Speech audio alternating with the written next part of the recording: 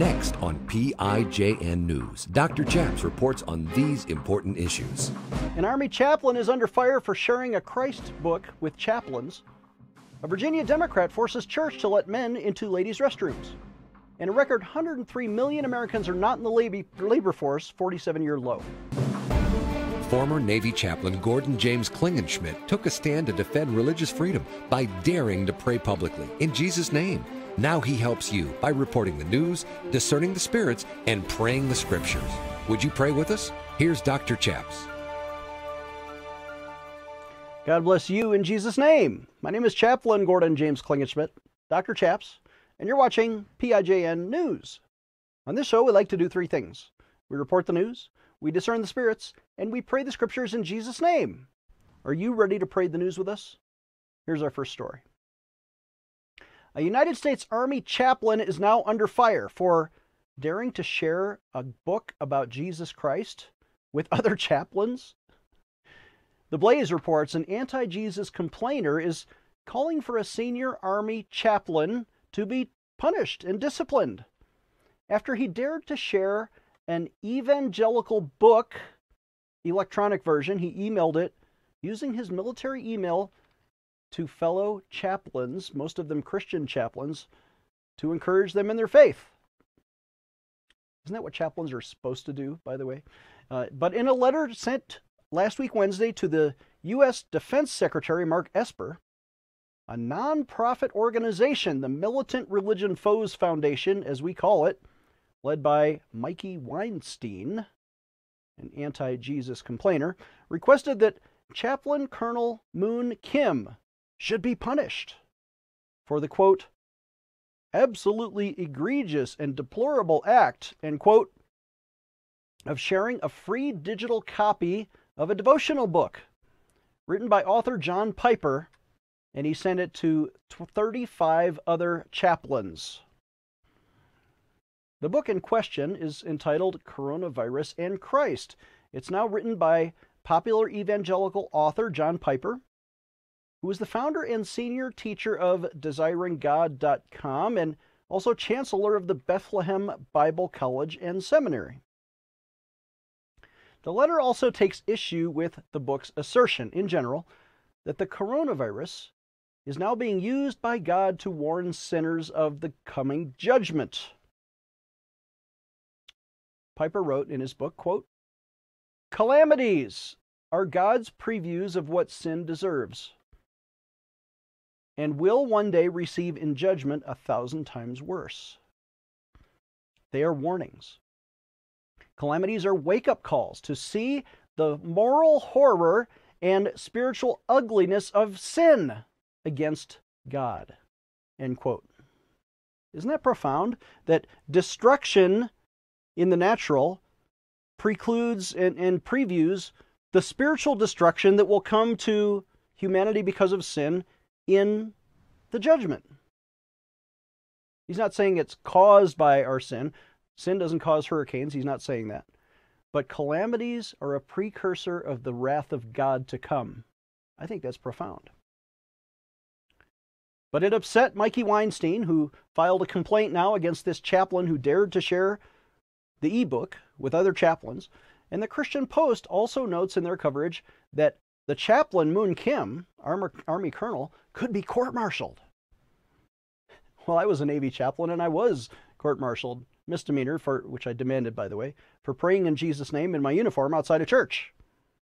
I say take the court-martial, Chaplain Kim, but a copy of Kim's email was obtained by the Christian Post and shows that the senior chaplain shared his book in a simple effort to encourage others. Kim wrote in his email, quote, this book has helped me refocus my sacred calling to my Savior Jesus Christ to finish strong. Hopefully this small booklet would help you and your soldiers and their families and others whom you serve. End quote. Well, that sounds like a positive, happy email from a chaplain to his other chaplain colleagues. But one of them complained, and then Mikey Weinstein took it national. Our thanks to the Blaze for that report. Let's take a moment and discern the spirits. In this story, we have anti-Jesus complainers. Take it again. Let's take a moment and discern the spirits. In this story, we have anti-Jesus complainers, not just Mikey Weinstein, who we reported about ad nauseum on this program, and his Militant Religion Foes Foundation. Okay, he hates Jesus. We get that. But I see the Spirit of God inside of the person he's attacking. Chaplain Moon Kim, sir, you are the tip of the spear for this spiritual love that you are showing to your fellow chaplains and to the soldiers whom they serve. And when you share Jesus devotional books, you are ministering love and the gospel to the soldiers who need it most in this world, who deserve to have Christian books. In fact, if the First Amendment says anything, not just about freedom of speech, freedom of religion, it says freedom of the press, right there in the First Amendment. And apparently there are some failed lawyers in this world who've never read the First Amendment of the Constitution and want to ban freedom of the press because the words might be religious in that book that was distributed by email. The Bible says this in John 15. Here's looking at you, Mikey. If the world hates you, Jesus says, know that it hated me, Jesus says, before it hated you. And if Mikey hates Jesus first, well, he's going to hate Jesus' followers, like this Army chaplain or this Navy chaplain. Let's pray for our enemies. Would you pray with me? Father in heaven, we ask you to bless the anti-Jesus complainers today. And Father, we might even recall Psalm 109 in previous prayers, but today we ask, Father, you specifically bless him with repentance, with a spirit of repentance, that just like you knocked Saul off of his horse and he became Paul, the greatest evangelist, we pray you would turn this anti-Jesus complainer into an evangelist for Jesus Christ. Father, only you can soften his hardened heart. Reveal yourself to him. And bless the chaplains with freedom in Jesus' name. Amen. Let's take a short break. When we come back, a Virginia Democrat forces churches to let men into women's bathrooms. Dr. Chaps will be right back with more PIJN news. I'm Dr. Chaps. Jesus said in Matthew 24 that famine would be a sign of the end.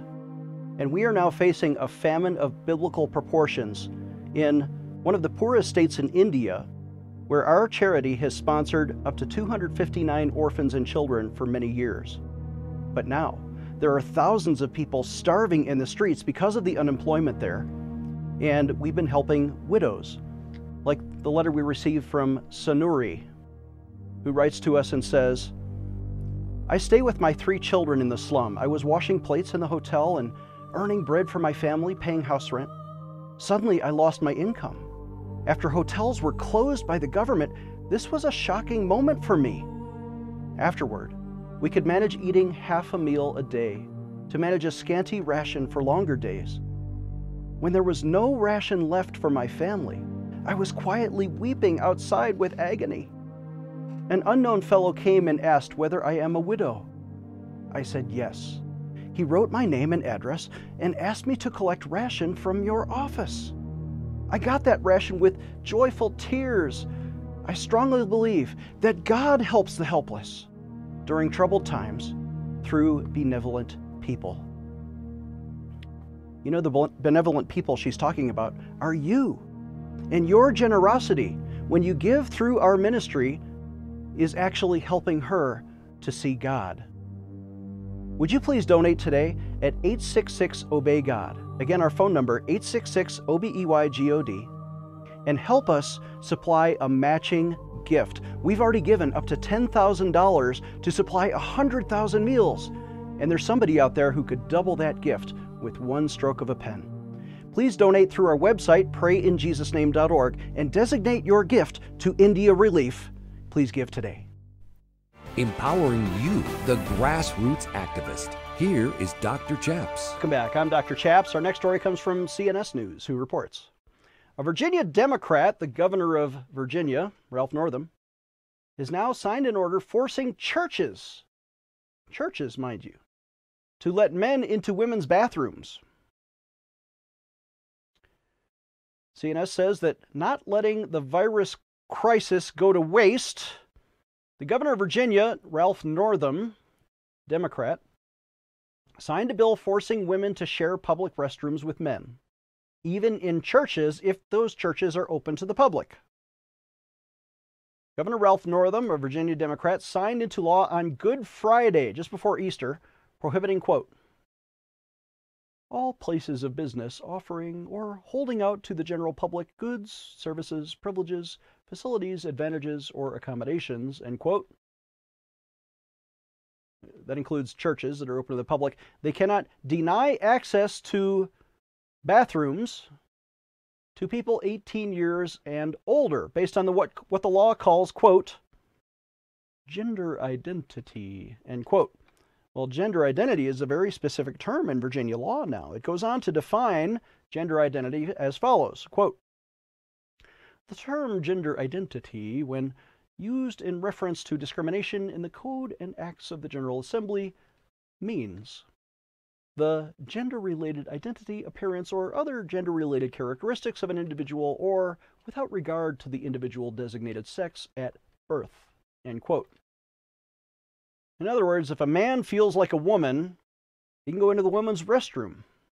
Doesn't have to have a sex change. He can expose his male parts to the ladies in your church restroom. Thanks, Governor Northam. Like, we all needed to see that. In effect, the new law that Northam signed prohibits businesses and other private organizations from denying use of their ladies' rooms or locker rooms or dressing rooms to adult biological males. The law, however, does include a narrow exemption for, quote, religious organizations that are not, in fact, open to the public, end quote. Oh, that's great. So thanks for that religious freedom. You just can't have a church open to the public anymore, or you're subject to these rules.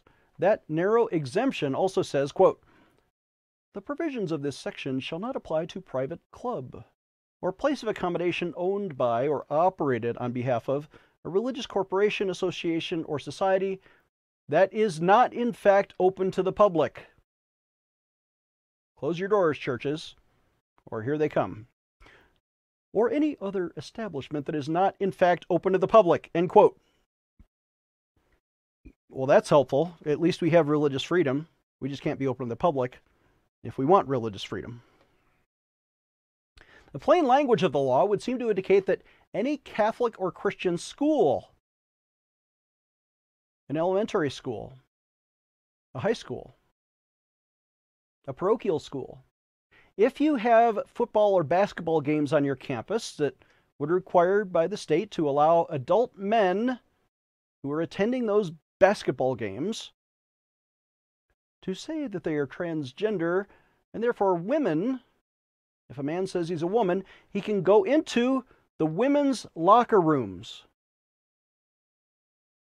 to see the opposing women's girls basketball team in their state of undress before or after the game. Men can go in there.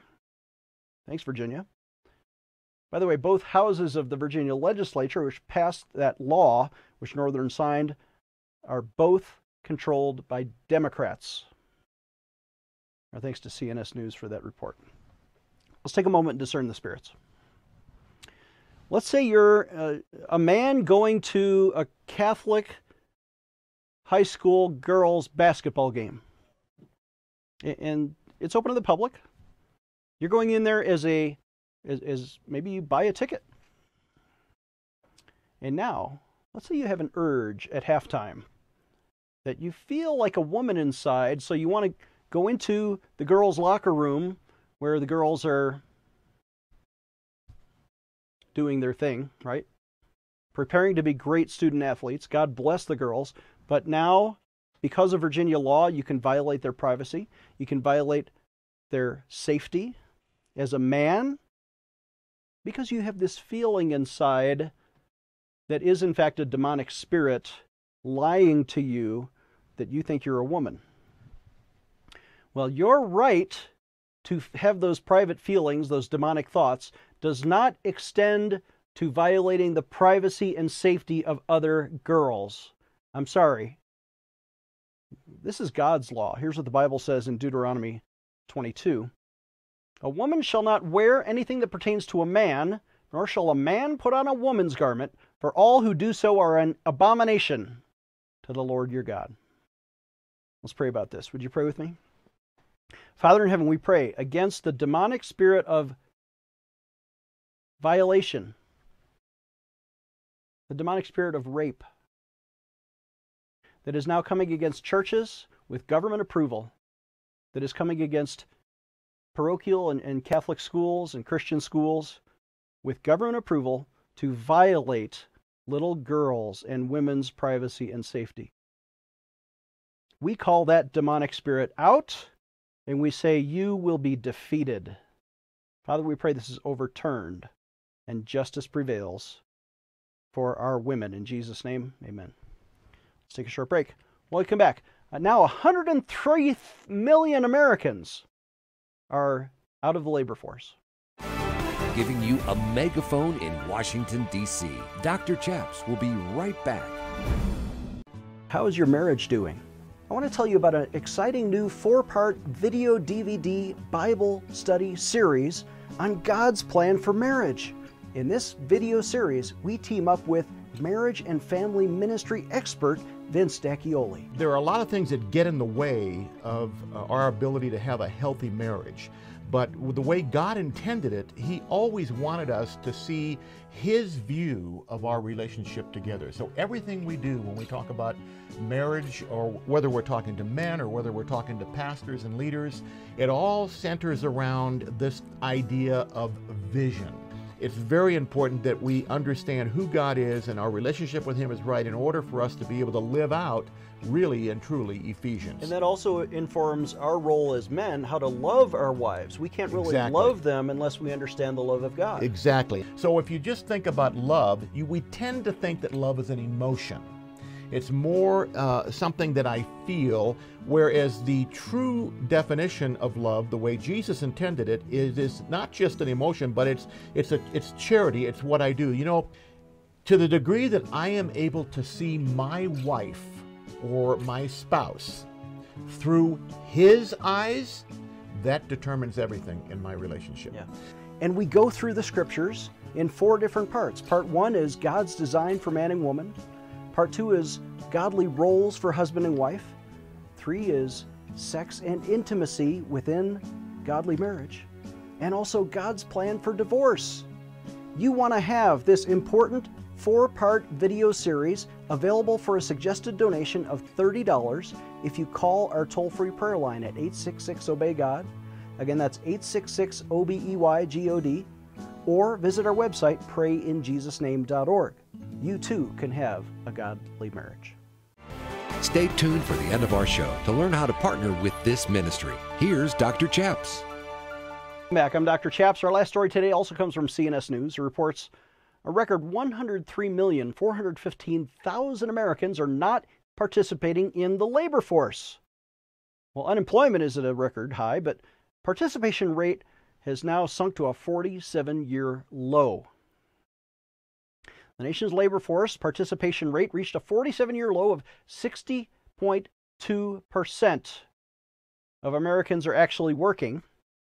That happened in April. According to the Bureau of Labor Statistics, as the number of people not in the labor force jumped by 6.5 million to a record 103 million. The participation rate has dropped 2.5 percentage points since March, probably getting worse in May. And it is the lowest it has been since the 60% mark recorded in January of 1973. You remember 73 under I guess it was under Nixon, but stagflation, unemployment, double-digit inflation, unemployment.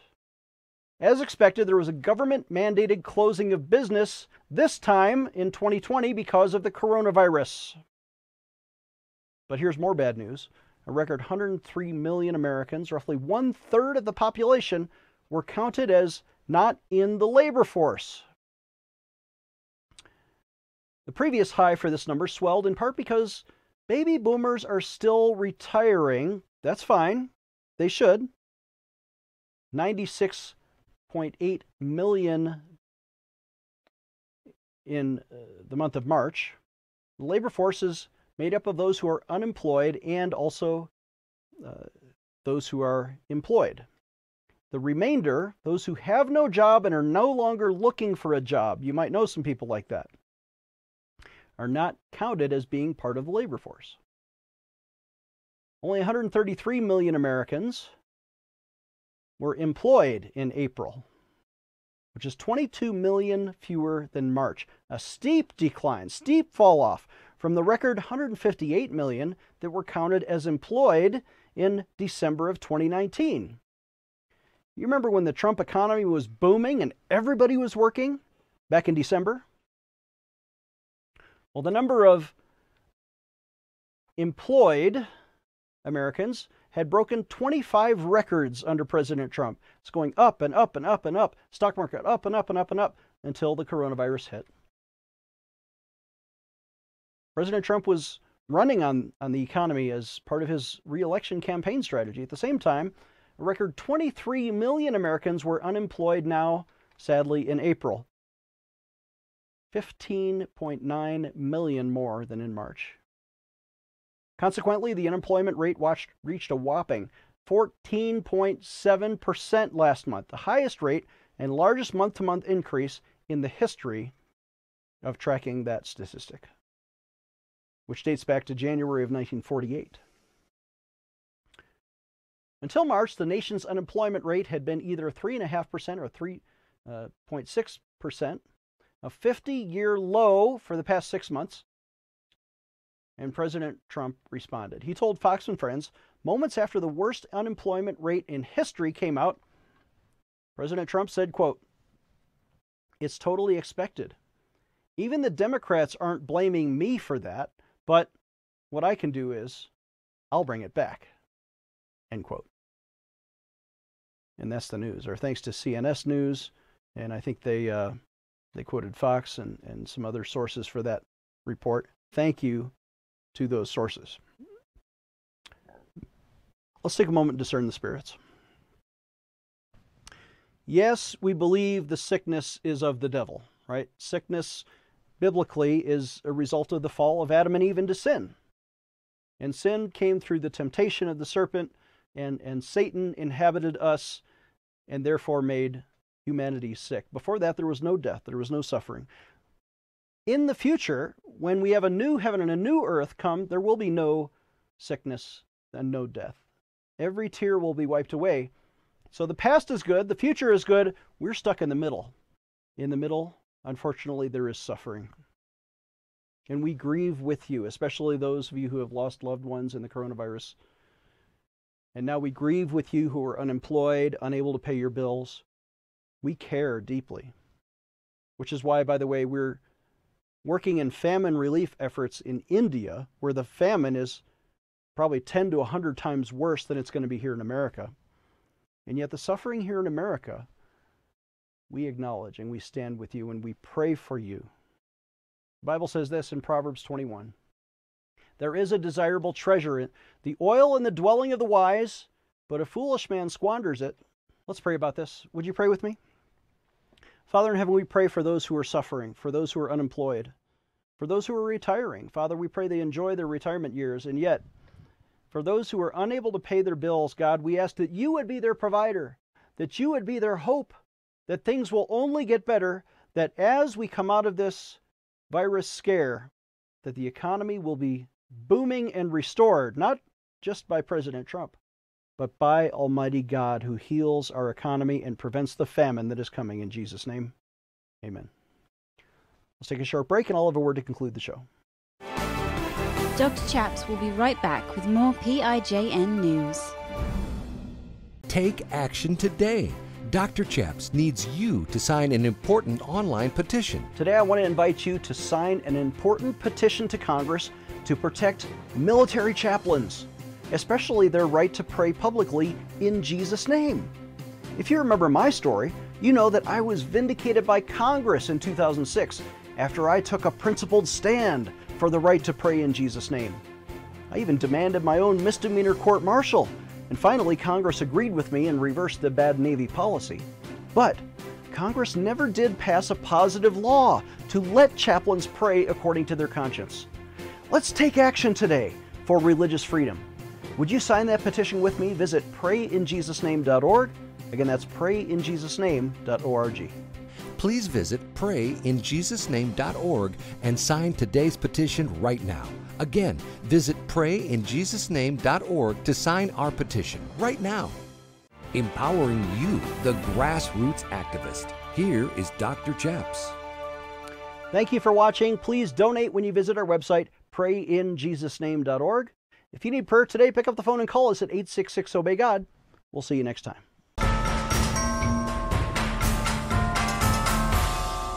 I'm Dr. Chaps. You know, some people are worried that we're losing our country, but they ask, how can we take a stand? We have produced now these two effective resources for you, a DVD video series and a book. Yours for a suggested donation of just $50, and we will offer you 4 videos on this disc to teach you how to become an effective Christian activist.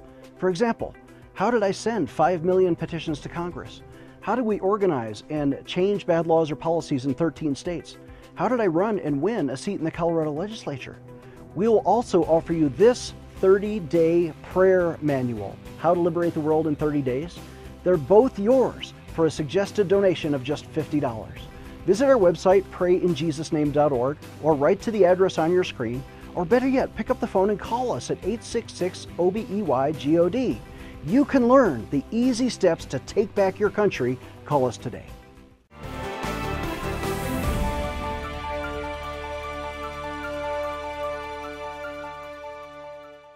The Bible says this in James 1, that pure religion before God and the Father is to visit orphans and widows in their trouble. You know, we have been sponsoring up to 259 orphans and children in one of the poorest states in India for many years, but now there is a famine of biblical proportions happening because of the unemployment there. We are sponsoring people who otherwise cannot feed themselves. We've given over $10,000 to feed up to 100,000 meals to the poorest of poor in one of the poorest states in the world. We need your support. We need your financial contributions. Can you help us? There's somebody out there watching who could give $1,000 or even $10,000 toward a matching gift for what we have already provided. Please donate today. Prayinjesusname.org is our website, or you can call us at 866-OBEY-GOD. Again, that's 866-OBEY-GOD. Please help us feed the poor today. Dr. Chaps needs your financial support to stay on the air. Would you please send your best donation today? Please visit prayinjesusname.org to donate online. Or you can mail a check to Pray in Jesus Name Ministries, Post Office Box 77077, Colorado Springs, Colorado 80970. You can also call us toll-free right now at 866-OBEY-GOD. That's 866-OBEY-GOD. Please sign up for our free emails at prayinjesusname.org. Again, that's prayinjesusname.org.